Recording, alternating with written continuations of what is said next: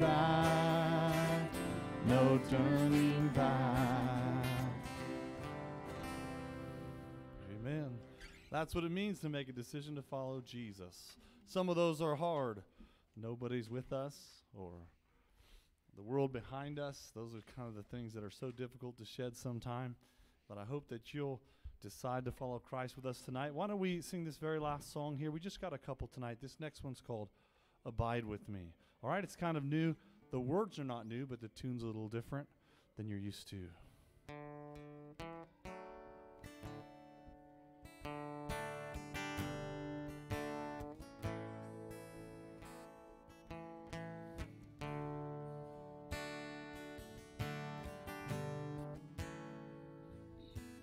Abide with me fast, fast falls the eventide.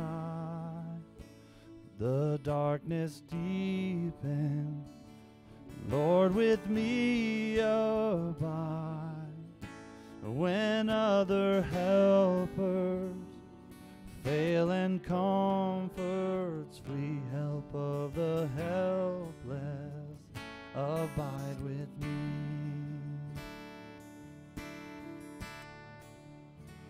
Thou on my head in early youth did smile, and though rebellious and perverse meanwhile, thou hast not left me, though I oft left thee.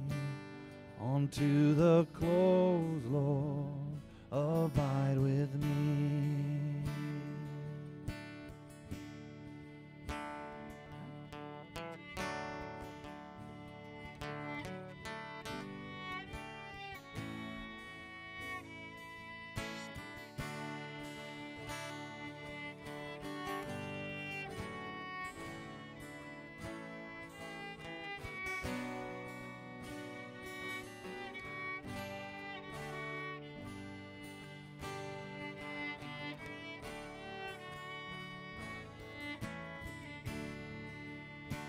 I fear no foe with thee at hand to bless.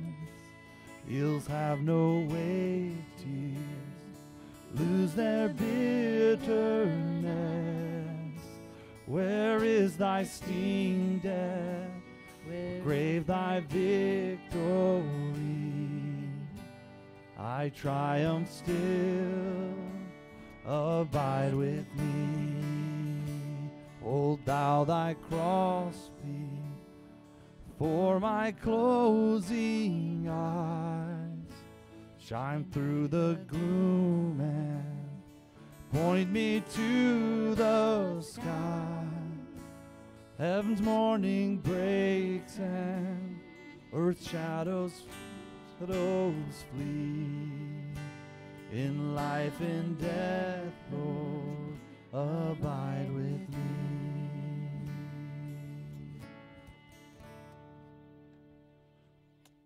Well, that's our first time. I hope you enjoyed it. A beautiful old hymn with some timeless words there. Why don't we open in a word of prayer tonight before you're seated? Brother Wes, are you prepared to open us a word of prayer and give us a few announcements? All right, you can be seated as Wes comes.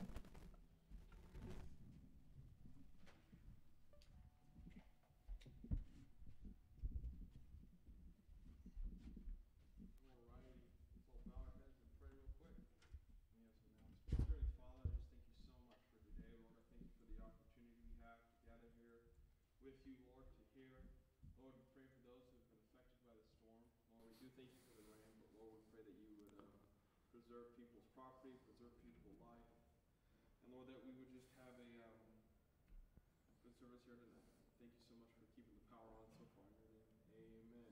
Well, a couple of announcements. I believe next Saturday, which is February the 6th, is at 11 o'clock is Richard's memorial service.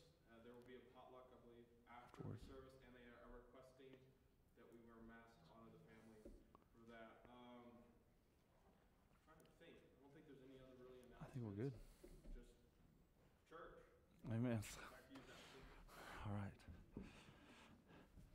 Okay, grab those Bibles and turn with me to the book of Jeremiah. So turn with me to the book of Jeremiah, chapter number 8. As we've closed our King Me series, I just felt like I couldn't do it without talking about one of the contemporary prophets. I'll tell you what happened to me after taking the time to learn through the scriptures, the kings and the contemporary prophets.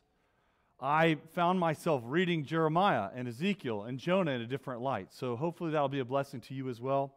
I have put a presentation there, Lisa, on our thing tonight. So if you want to track along with the notes, it is there. Okay? And it should be called Preventing Perpetual Sin. Let's open our Bibles. Jeremiah chapter number 8 is there. Jeremiah chapter number 8. The slides may be new to some of you in here. I've created them for every sermon since about December 1st, and we've only used them like twice. But we're going to try to bring that in, so hopefully you can follow along. I know that note-taking is something that we're encouraging, and so I want to help you with that, help you to follow. It's going to be a challenge for all of us as we try to keep up, and they try to decide when to advance the slides, but I'll try to be clear and on point. I want to begin this evening not with the message, but with something that came up from my Sunday message about the rapture. Some of you will recall that we spoke on the rapture, and I had some questions regarding my talk about Calvinist or Reformed theology, and I wanted to just refine those for a moment. So I think hopefully I didn't come across improperly. A couple things to note: the bastion of amillennialism. And the post-trib rapture, the strongest doctrinal teachers there are among Reformed theologians. And that's really what I wanted to get across, is that they're the major ones. Also, I don't know if you noticed, but there aren't a whole lot of other guys to talk about in true Christianity, okay? You basically have Calvinists and Arminians and the people in between. And pretty much outside of that, you're getting crazy. So you're getting occultish. So we speak often about those guys. I did not mention, say, for instance, Arminian theology because they probably do tend toward the rapture more. So I was made those comments regarding that Reformed theology, and that was important. And I also made those comments because in all of my life interactions, the most anti-rapture people, the most condescending toward the rapture are those individuals Calvinistic. So that's why I said that last week. And that wasn't necessarily a slight. It was a reality. Those are the people that you're going to talk to, okay? You're not going to talk to a Pentecostal about the rapture, and he's going to disagree with you. You're not going to have that problem, okay? But you will speak to, for instance, somebody that's all-millennial or post-trib rapture, and generally, if you're not talking about John MacArthur's crowd of Reformed theology, then you will be talking to Reformed theologians. So I did say that last week. But it's not necessarily a slight. It's more of a point of interest for believers. I think it's really important to know when you meet people what they believe, and so that you can address them properly and you can understand them properly. And so their theology is driven by certain ideals. For instance, we are dispensationalists. Does anybody know what a dispensationalist is? Okay, dispensationalism is where we parse the Bible, okay, and God's approach toward man by the different ages of time. And we see how God, for instance, we could talk about the age of innocence. That's what we classify as Adam and Eve, right? In the garden. No law, except just the one, don't eat the tree, right? That was it. So then we have, of course, we have the age of government. All of us know this. We talk about the age of Israel when we're talking about the law, the age of the law, right? Have you ever heard the words? We're in the age of grace, right? So the contention between dispensationalists and the covenant theologians typically has to do with the way that we classify the different periods of time. We have serious expectations, and so that's just a reality. So when I bring these guys up, somebody said, Anthony, you're almost a Calvinist. You're surprised how Calvinistic you sound. And that's absolutely true. Baptists are very close to Calvinists. For instance, anybody ever heard of Spurgeon? Okay, that's right. The Baptist faith is found in a lot of these guys that were Calvinists, particular Baptists. But the point I'm making is, when I talk about doctrine, I will address the people that use that doctrine and that you will be arguing with. And we won't bother with other people, okay? When's the last time one of you argued with a Catholic person about the rapture? It's not going to happen. You're never going to have that conversation. At least it will be so rare, it's not even hardly worth studying. But if you do talk to, for instance, a Reformed theologian, you might have a conversation about this, okay? So that's the point I wanted to make and to bring across. So if I was condescending, I apologize. And if that was not clear, I try to be clear as I can in those regards. And we definitely, as Christians, don't want to spend all our time attacking our friends, right? So we have real enemies in the world, and that is very apparent, and we're thankful to have a big group of people that believe in Jesus Christ. And we're going to talk about the core fundamentals of the faith one of these days as we talk about what makes a real Christian and separates the hardcore believers from the false believers. Okay, Jeremiah, I'm sorry to put that on you, but I know it's difficult. Sometimes I say things off the cuff and tongue-in-cheek, and that's just kind of how I am. You know, if you want someone who writes every single word of every sermon and never veers or follows a rabbit trail, you know, you came to the wrong place. I'm sorry.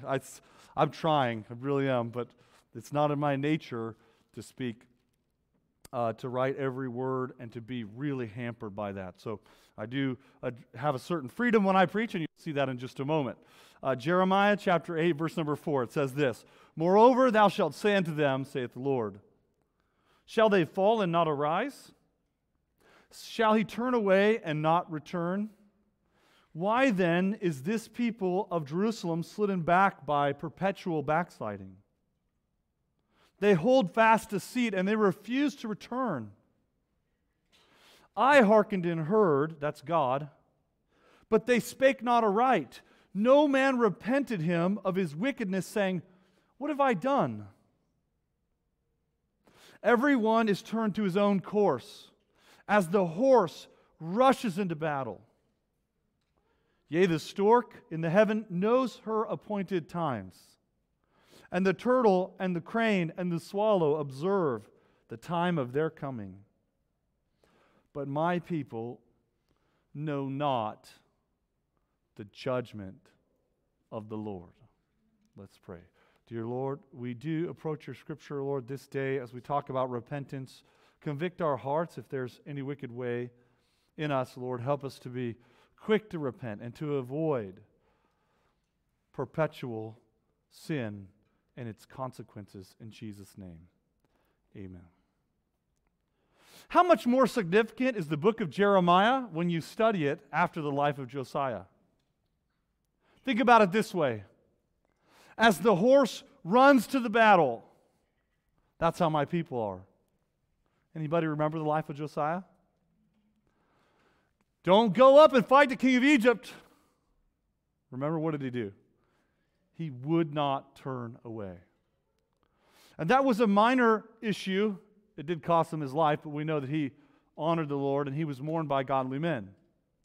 But when you read the kings following Josiah, every king from Josiah to the end refused to turn away from sin. Jeremiah is written in the days surrounding the fall of Judah. And I think that makes it more powerful. Sometimes some time ago when I would read the Bible and I would read these minor prophets, maybe as a high schooler or as a young individual, I'd read Jeremiah and I'd be like, man, this stuff is heavy. I don't want to hear about bad stuff anymore. I don't want to talk about this stuff. It's very difficult to handle this kind of scripture. But I think when you read it in light of the history and the context, it carries a strong significance. And that's what I'm hoping to portray. I felt like I couldn't end the King Me series without immediately reading from the prophet that the series addressed and to prophets that lived in those days. So let's open here as we talk about this. How do I prevent perpetual sin in my church and in my life? Perpetual sin, I submit, is a problem in our culture. Some of you will have recognized already that we have this bizarre idea that's arisen among professing believers here. And I've recently heard so much about it. Maybe the last 10 years, I hear it all the time. Maybe when I say it, you'll know exactly where I'm going. All sin is the same. I'll never forget having a conversation with a teenager in the car about gender dysphoria. And their argument was this: have you ever told a lie? Why can't this lifestyle be accepted? Lying, an alternate lifestyle, aren't they the same thing? And how many times have you heard a young believer substitute one of the lesser sins, substitute your own greater sins, right? You put your scaling in there, you place it into the sentence, all sin is the same. And what are they ultimately saying? If God is perfect, and a lie is sin, and immorality is sin, then what's the real big difference? It's just sin, and God's perfect, and He'll forgive us. Do we hear that a lot today? Isn't that kind of the argument? And there's some sound reasoning, isn't there? If you leave out the entire law, all God's punishments for sin, and 1 Corinthians chapter number 6, where God says that there's one sin that's a sin, and there's another sin that's against the body. Actually, you sin against your own self. And then you may have heard these very words also, right? Hey, when you sin, these are two people that are sinning, but they're not hurting anybody. Did you ever hear that? And what we're really talking about is there's a reality here, a truth here. Every sin is the same to God's perfection, right? A lie, taking an apple off a tree that God said not to touch, was enough to keep us from heaven. But God certainly cares about sin on earth. And even more dangerous that I see in this modern thought was this: many people are comparing a single sin to a perpetual sin. Have you noticed that? When somebody says, well, you've lied before, haven't you? Well, it's the same as me cohabitating without being married. Wait a minute. No, it's not. Because one is a sin of the moment, and another is a lifestyle of perpetual sin. And this had happened in the culture of the fall of Judah. This country had come to say that sin is not something that you oops and then back and then repent and then change. They had turned to a point of perpetual sinning. This, by the way, was their downfall. Look what the Bible says here as we begin. It says here in verse number 4, Thus saith the Lord, shall they fall and not arise? Shall He turn away and not return? I was trying to think how to interpret this. I'm gonna say it this way. You ever throw a ball against a wall? A tennis ball. What happens? It comes back. You throw a boomerang. I mean, theoretically, it comes back. I still haven't figured out how that works, right? How about what goes up must come down? These are natural, agricultural people. And they look at the world in a very simple way. And so what is he saying? When you fall, what do you do next? You get up, right? That's what we do. You fall down, you pick yourself up, you dust yourself off, and you keep going. But do you know what a person that is accepting perpetual sin in their life does? They fall down and they stay down. And they're living their life in a kind of spiritual army crawl. And they're justifying perpetual sin. This is so dangerous. I want to just begin with this. Whenever we seek to justify sin, we intend to perpetuate it. Whenever a person says, oh, I know it's a sin, but I'm telling you right now, what you're telling yourself is, I want to do it again. I intend to do it again. And because I have explained it away, now I can continue. Perpetuation of sin is the direct result of justification. The word perpetual here, when we think of perpetual, we think of continuous, right? Continuous. But I want to tell you that the word, it's very difficult to get all of the Hebrew connotation. The Hebrew connotation here is permanence. Permanence. That is abiding or continual. It's something we intend not to change. That's perpetual sin in our life. And it is this same repetitive, this permanent, this perpetual sin that has become commonplace among those that claim that they are Jesus Christ's children.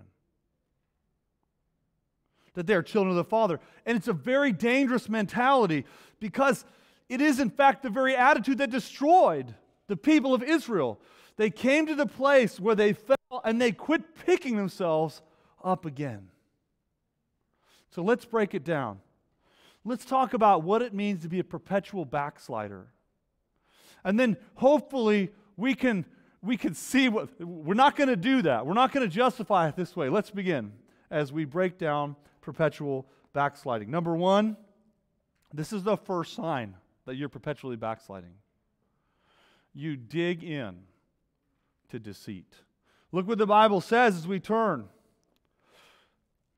to verse number 5. It says, when this people of Jerusalem, why then is this people of Jerusalem slidden backwards by a perpetual backsliding, which, by the way, the King James and the NASV and their counterparts are the only ones that have the words perpetual backsliding. If you have the NIV, for instance, it's not in there. It's like it doesn't say perpetual. But the words are in the Hebrew there. And it says, they hold fast what? Deceit. They hold fast deceit. You know what I think is one of the first steps into perpetual sin that we forget? Is we are no longer correctable. The prideful, you can't tell me. I've already settled this matter, is causing perpetual sin. They've deceived themselves and they refuse to think about it. Give me an example of that. Let's see. How about Achan? Many of us know that Achan's judgment was severe. The Bible says that him and his whole family were destroyed because of the sin that he committed. And you're like, man, that is harsh. But if you hear his repentance, listen to Achan's repentance, man, it's pretty good. Oh, Father, I have sinned. I'm so sorry I took it. I should have never took it. Why was Achan judged so harshly? Some of you will remember they're looking for the perpetrator. And they ask the people of Israel, guess who raises their hand? Sinner. Nobody. And then they do it by tribe, by family, right? And they're just getting to get a narrower and narrower group. He did not confess his sin until he was the last person in all of Israel standing right in front of Joshua. What did he do? He not only stole from the sacred things that God, the cursed things that God said, do not touch, they're mine. He not only stole, but he maintained that he would be getting away with it all the way to the last moment. I truly believe that many Christians believe they are saved, that they are godly, that they love the Lord, but they have a sin in their life. They're doing it every day, all the time, and they are going to hold on and they are not going to confess. They have deceived themselves. They don't even want to consider that sin until the day that they die. I was reading a story about D.L. Moody, and again, famous guy, and he was telling about a man that once raised his hand in his service. And I'll read the story to you. It says, the evangelist went to him, and he said, I'm glad you have decided to become a Christian. No, said the man, I have not. But you pray for me, and I will later on. He said he raised his hand in his service, and he thought he got saved. But when he went to him, he says, no, later on. His address was taken. Later, the man became ill, and Moody visited him in his home. And again, he encouraged him to accept Jesus Christ. No, said the man, I will not decide now. People will only say that I was frightened into receiving Christ while I'm sick. Anybody start to see the devil's deceit here? He didn't want to receive it right away, but now he's like, well, I can't now because people will think I'm a fake, and I don't want to do it now. The man recovered, but before long he suffered a severe relapse. Mr. Moody visited him again, and he put his need for Christ before him. It's too late, he said. It's too late for me to receive Christ. And Mr. Moody said that there is mercy even at the 11th hour. Mr. Moody said, the sick man, this is not the 11th hour. It is the 12th hour. And a few hours later, he passed into eternity without Jesus Christ. We're talking not just about the sin of rejecting God. We're talking about the perpetual sin. The one that we think we're going to keep doing forever. A lie is not the same as deciding to consciously adopt a lifestyle of lying. Hatred, hating an individual that hurts you, a bitterness that you confess, an angry outburst that you confess is not the same as deciding that it's okay to be bitter with someone for a lifetime or a year. But we do this, don't we? We compare a moment of sin with a lifetime of sin. Is there a difference? I was thinking about perpetual backsliding, and I was thinking about that moment of sin. And how today we all have temptations to ungodliness. Morally. Some people we're learning even now having temptations of cross-gender attraction and things like that. We were talking about this is real. It's in our world every single day. You can't even watch a commercial without seeing it. And we're watching this and we're saying, man, that's bad, but the Bible's very clear. One failure, a moment of temptation is very different than choosing a lifestyle to dishonor the Lord. Gossip, I shouldn't have said that. That was wrong. I wish I'd kept my mouth shut. It's a lot different than saying, well, we just decided that it's okay, because we're, we won't tell anybody. Or we're going to pray for them. Or it needs to be said. Somebody's got to tell somebody. Right? Isn't that what we do? So you see what we've done? We've gone from a sin to a sin that is now a permanent sin in our life.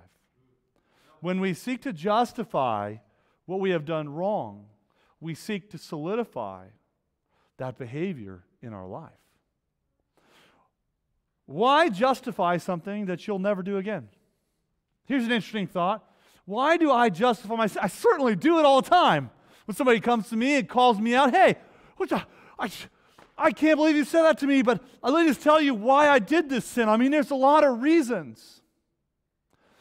How many of you spend time with something you took to the dump? You spend time thinking about it, praying about it, worrying about it. You get rid of it, it's what? It's gone. You didn't want it in your life anymore. Why do we spend so much time justifying sin? Because we want it around, right? That's what I'm doing? I don't know about you, okay? I'll just tell it myself. I do this all the time. I'm justifying it because I plan on visiting it again. But the Bible says that the problem with this culture that God destroyed was what? Perpetual backsliding. How did that come about? We deceive ourselves. We lie to ourselves, and we do it on a permanent basis. What he says. He says, they hold fast their deceit. Man, they got that, and they're not letting go. They're not giving in. They will not consider that a sin. The problem is not that we mess up, Christians. The problem is that we hold on to sin and we won't let go. Let go already and avoid the sin of perpetual backsliding. They dig into deceit. We think it's okay. Have you ever noticed how quick we are to make a list of our good works and how slow we are to make a list of our sins? Think about it this way. Your children make you mad. They dishonor you. They disrespect you. What do you say? I feed you, and I clothe you, and I work every day, and you sit around this house. Isn't that what we do? When's the last time we get to our kids, we're like, I ignore you. I choose television before you. Do we ever do that? Nobody does that. Nobody just stands up and rants about all the things they've done wrong. But we do rant about all the things we do right, don't we? I think this is part of the deceit that we suffer. We allow ourselves to dig in I want to just say this. The generation today is not really asking for mercy. They're asking for God to lend total blindness to their continual faults and sins. Isn't that what's happening today? People, look, these people today in America, they're not crying out for mercy. God, forgive me. They're saying, God, why don't you poke out your own eyes so you never have to see what I'm always going to do? And that's the problem. See, mercy is for people who bounce back. Shall they fall and not rise again? Will they go and not return? See, the prodigal son. What if the prodigal son, well, he feigned to fill his belly with those husks of corn? What if he said, I've left and I'm not going back? Does he get saved? Does he find peace? Does he find repentance? But that is essentially what our generation is doing. They call mercy something that is given when there's no repentance. But the Bible is very clear. God will not have mercy on those that do not repent. So our generation calls for a constant and perpetual sin. But look out, because we have a problem. God reserved mercy for those that turn back. Number two, I want to talk about this. I want to say this right here. I really like this verse as we look down. It says this. In verse number 6, I hearkened and heard. I hearkened and heard. No man repented of his wickedness, saying, what have I done? Isn't that crazy? This is what's happening. God was listening, but nobody was saying the right words. Here's what I think is really crazy about our generation. They think that God hears everything that they say. And that's true. But we have another false idea, isn't it? God is always listening. But when it comes to repentance, He only hears the right words.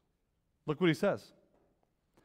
No man repented of his wickedness, saying, what have I done?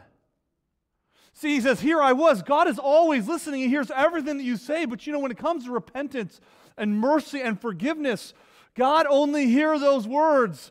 I'm sorry. I was wrong. What have I done? See, repentance is not acceptable to God unless it's said the right way. I think this is so important. See, we dig into deceit. We think we can keep talking the same way about sin. We keep saying the same words about these untruths about God and about Jesus Christ, and He's going to excuse it, and our culture wants to do that. But watch out, isn't that what happened here in this culture? They said, God was listening. He was always listening. Every second, every individual had the ear of God. But listen what it says. No man said the magic words. Did your kids ever come up to you and say, I'm sorry? And you said what? For what? That's right. For what? Because nobody just goes, oh, well, that's good enough, right? I'm sorry. You sorry for what? I'm sorry that you caught me hitting my brother. Is that going to work for you? Those words do not receive mercy because those are not the magic words. What do you say? What did you do?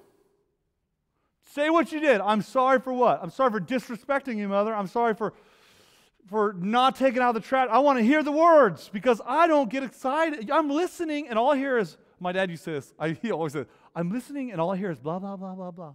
That's what he do all the time. He wanted the right words. I'm hearing you, but I'm not listening. I want to hear these words or know everything is white noise except those magic words. What have I done? What have I done? Boy, you want to talk about this. First of all, they dig into deceit. They're not willing to reconsider. Perpetual sin, the key to shunning perpetual sin, to preventing it, is don't dig in when you are confronted. Don't spend your time justifying your sin. You could talk it all day long about how it's okay. God wants to hear these words. Are you ready? When you don't know what to say because you're in terrible sin and you want to confess your sins, I'll tell you what you can say. The Bible already told you. He says, "What have I done?" Oh man, did you ever say something like this? What did you do now? You ever say that? So I work with a few people, and you just never know what they're going to do next. And you maybe you've met that guy or that gal, or you have that kid, and it's like, oh, they're coming storming in the house against it. It's something this time. What did Lexi do now? What did Liz do? What did Ty? You know what I'm saying? You do that? You say those things? You just somebody, what do they do now? The Bible's clear here. Actually, that's the question we should be asking ourselves. What have I done? Think about the prodigal son. Luke 15:21. What did he say? And the son said unto him, Father, I like this. He's going to tell you what he did. I have sinned against heaven and in thy sight, and am no more worthy to be called thy son. How many of you think he covered it? Those are the words that God longs to hear. He wants you to say what you've done. Don't dig into deceit. Number two, here's another problem. Here's one of those things that leads into perpetual sin that God talks about. They didn't feel a thing. Are you ready? Didn't feel a thing. Look at our text here. Back to our text in Jeremiah chapter number 8. He says this. They hold fast deceit, and they refuse to return. That word return there is the word that we typically use for repentance, the word turn back or turn around. But look a little later in verse number 8. Or excuse me, verse number 6. Where am I? I hearkened and heard, but they spake not aright. That's what God, by the way, God is listening, but He only hears those words, the right words. No man repented him of his wickedness. I want to just tell you right now, repentance doesn't work if you don't feel anything. Repentance doesn't work if you don't feel anything. And this is something that's really important to God. You must, and you must feel it. And you're saying, that's kind of a stretch. Let me just tell you right now, you know this word for repentance is the word that's also used for pity and sorrow. It is not about the turning back repentance only.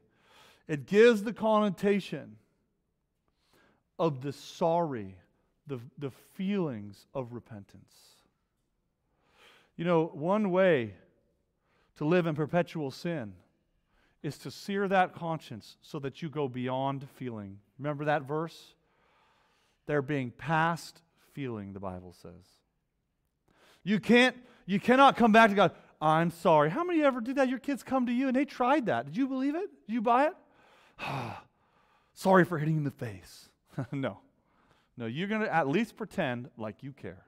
You know, I teach all my kids to be actors when it comes to apologizing. Don't you? Didn't you get taught that by your parents? Say it like you mean it. God said that, by the way. He didn't just say the words, what have I done? It says, repent there. That word means to be sorry. It means to show that repentance, an emotional repentance. It's a heartfelt repentance. It's a spiritual repentance. You feel something. Christians that are in the sin, the perpetual sin, the permanent sin in their life, they stop feeling. They are doing something that God hates, that He abhors, that He destroyed generations for, that is so contrary to His nature, He can't even look at it. He had to turn away even from His own Son because of that sin, and they don't feel a thing. Happy as clams, living their way in the world, and they think it's A-okay with God. See, they stop feeling somewhere along the way. They stop hurting when they sin. Man, if you ever do sin and you don't feel anything, better watch out. Right? You should always feel uncomfortable when you're saying something wrong. You should always feel uncomfortable when you're doing something wrong. You should always feel uncomfortable when you're seeing something wrong. This is part of the natural Christian reaction, but they were past that perpetual sin. It doesn't feel anything. They don't feel a thing, man. It's all good here. I don't know what you're worried about. Man, that's so dangerous. Destroyed their culture. Ezekiel 18:28 says this. Ezekiel 18:28. Because he considers and turns away from all his transgressions that he has committed, he shall surely live and not die. What does he say? Because he considers and turns away. God wants your consideration as well as your obedience. I was thinking about what David said. He said in 2 Samuel 12:13, he said to Nathan, I have sinned against the Lord. I have sinned against the Lord. See, what have I done? God is looking for that repentance. People that don't repent, they can't say, I'm sorry. What? How many of you think our politicians today are in danger of perpetual sin? They can lie with a totally straight face. One man can run saying, I promise I will not stop that pipeline. He walked in the first day, signed a thing, and smile the biggest smile you ever saw. And it's not just one side that does this, right? We're in a culture where don't you dare admit when you're wrong. That's bad publicity. Don't say when you messed up. And this is not one part of our culture. This is not one party. This is not one kind of church or denomination. This is happening everywhere. We don't say when we're wrong. We don't show when we're wrong. We don't show true sorrow. And the Bible says God is not pleased that perpetual sin. The sign is this, that they did not speak it right and they did not repent. That is, be sorry or pity in their heart of his wickedness. There's no feeling anymore. It says this in Isaiah 1:15. He said, when you spread forth your hands, I will hide my eyes from you. And when you make many prayers, I will not hear. Your hands are full of blood. People think today, they say, man, God is merciful. Yes, but he is not blind. You will not strike God with eternal blindness with your sins. Someday there will be a reckoning between who God is and what we do. And we ought to fear that day. And perpetual sin is driving us farther and farther away from the Lord. I thought about this as I read here. Let's go down. It says, what have I done? No man, he repents of his wickedness in his heart, saying, what have I done? He says, everyone is turned to what? His own course. Man, this is so dangerous. One of the scariest things is in this culture today is everybody wants to go their way. I'll have it my way. Right? I mean, that's the theme song of America.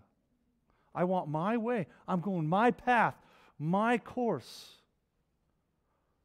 But here he says, we have a problem, don't we? Like a horse into battle. Just for a moment, consider that thought, like a horse into battle. I think a lot of people think that when they go their own course, they're the rider. But they're not, are they? They're the ridden. Look at Ephesians 2:2. Turn there with me. What a great verse. This is so important for Christians as we talk about perpetual sin. Remember this. When you ride your own course, you're not the rider. You're the horse. See what happens there? We think we're the master of our own destiny. Look what Ephesians says. Where in time past you walked according to what? The course of this world. What, you mean it's not your course? You mean it's a worldly course? It's the same one I've been plotting. Sin has been plotting for 1,000 years? Yep, same one. According to the prince and the power of what? The air. That's right. You're not riding into the battle. Satan is riding you into the battle. You tell me, when a man rides his horse into battle, that horse, is that where he wants to be? Is that where he was born to be? Right? Do you think what happens if that horse gets killed? That guy's going to get right on the next horse and going to ride that one into battle too. Expendable. a tool. That's what the unbeliever is in the hands of. That's what the perpetual sinner is. They think they're riding their own wave. No, the Satan is riding. They have the surfboard, not the surfer. And we have this illusion of independence, this illusion of power, this illusion of decision and direction. But we are the slave. The horse, so powerful, and yet enslaved to the will of these weak humans and driven into battle, ultimately because of his ignorance or broken spirit. Lastly, we've talked about how some people, we dig into deceit, right? We dig into deceit. We talked about we don't feel anything. I just say this last thing. Sin without repentance is downright unnatural. I added this one because I just couldn't believe it. The scripture is so strong in this. Look at 8:7. It says this. The stork in the heaven knows her appointed times, and the turtle, and the crane, and the swallow. We covered a whole lot of stuff, didn't we? A variety of birds as well as a reptile. All of these know their appointed times. But he says this, but my people know not the judgment of the Lord.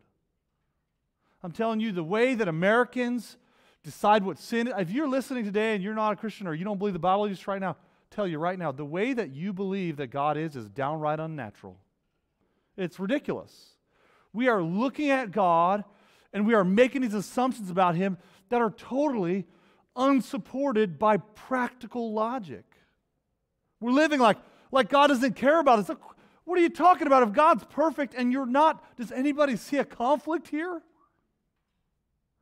Isn't there going to be a conflict? That's so simple, but we're living. He's saying, look, even the animals know their place, they know their purpose, and they know the design. And they understand, but people, man, for all of our brains, we are the stupidest animals on earth, aren't we? Isaiah 1:3 says, the ox knows his owner, and the ass his master's crib, but Israel does not know, and my people do not consider. What is he saying? Of all the beasts of the field, we are the least natural. Man, you talk about nature, talk about environmentalism and the green agenda. How come nobody talks about how against nature sin is? How unnatural it is for a Christian to live contrary to God's nature on a daily basis and accept it as a permanent fixture in his life. Listen to this. I don't know this guy, but I like what he said. Paul Coelho, he says this. A mistake repeated more than once is a decision. A mistake repeated more than once is a decision. I'll never forget as a young man walking along the beach and being taught, it's not the first time you see, it's the second look. That's wrong. You don't know when you're going to be tempted, but don't go back, right? And this is what we're dealing with today. We are, oops, I sinned.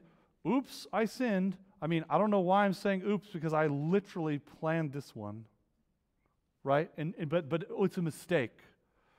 Mistakes are not what you plan to do. Man, a lot of us have been caught up in situations where we wanted to do right, we planned to do right, and the devil, man, he hornswoggled us, right? I mean, he totally baffled us and bamboozled us, and we're just like, I can't believe I'm here. How did this happen? That happens. But we're living in a culture today where people are literally planning to sin. They're putting on their calendar, and they're saying, oops, God's not going to tolerate these kind of mistakes. That's what you're asking for is not mercy. It's blindness.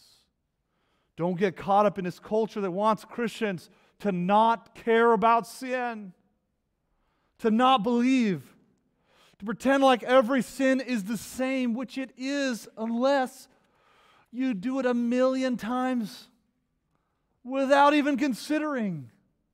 Because what we're doing is unnatural. It's unnatural for humanity. It's unnatural for Christianity. Don't let yourself do the same thing over and over on purpose and believe it's okay with God. What we're asking for is not mercy. It's blindness. What we're making is not mistakes. It's decisions. That is what destroyed this great nation. This godly people, they wouldn't listen. They dug into the deceit. They wouldn't allow themselves to feel conviction. Right? Don't feel a thing. And lastly, they just pursued this unnatural course of action. They've fallen and they can't get up. No. They've fallen and they won't get up. And that's really scary. Some people do fall and they can't get up. And we know that Jesus Christ is so necessary. His power just to change us and to transform our lives is so important. Some of you know you were so deep into sin, you needed Christ to rescue you in a miraculous way. But what happens when you have the Holy Spirit? Or when you know it's right and you're going right down that same road on purpose again? We call that perpetual sin. Perpetual sin. Lastly, I just want to leave you with this story. Some of you know what the Hawaiian Islands are, right? Discovered by Captain Cook. You know how he discovered it, right? See, the Hawaiian Islands were discovered by Captain Cook, but especially we credit the Tahitians and the Polynesians, right, to be the ones that actually found it. It's estimated that the Polynesians, if they did find Hawaii by boat, it took them around 500 years. Even with Captain Cook, it wasn't a mistake that he stumbled upon it. There was a bird called the golden, I hope I'm saying this right, plover. But at any rate, this bird would set out to the north going nowhere. Now, the people on these islands, they recognized, and Captain Cook talks about it, they recognized that here's this bird, and they always have baby birds, but they're not laying their eggs anywhere that they know of. But every year, these birds, they set out in this direction. 2,500 miles was the distance that these birds travel by nature over the sea. They estimate that as the Tahitian people were trying to find it, of course, we know with evolution, a lot of history, it's very difficult to know. They're extrapolating. They're guessing that if these people followed the bird as far as they could and lost sight of it and had to come home and did this continually, it would take them up to 500 years to discover Hawaii. But ultimately, the person that's credited with discovering Hawaiian Islands, he did it with some Tahitian guides following this bird. Natural. God put inside of that bird direction and discovered one of our favorite vacation spots. And I'll just say, when people think they're going to find heaven without repentance, that's downright unnatural. You follow your heart, the conviction of your heart towards sin. Compare God and who the Bible says He is to what we are doing. Not only to what we are doing, but what we are planning to do on a consistent basis. And ask yourself, will God be okay with perpetual sin? Is all sin the same? And I say, no. Don't let it be said. Don't let it be received. Don't let the younger generation grow up thinking that it's true, because it's not. It's a lie. And it's a lie from the devil. And that lie has driven many a Christian to his death in battle, not as the rider, but as the beast. Let's pray. And as we go to prayer, we have some time for prayer requests, but I've preached a little bit longer message tonight, and since I've done that, I'm going to ask that if you have a prayer request, that you'll begin by just praying for that person. Just pray for them, and then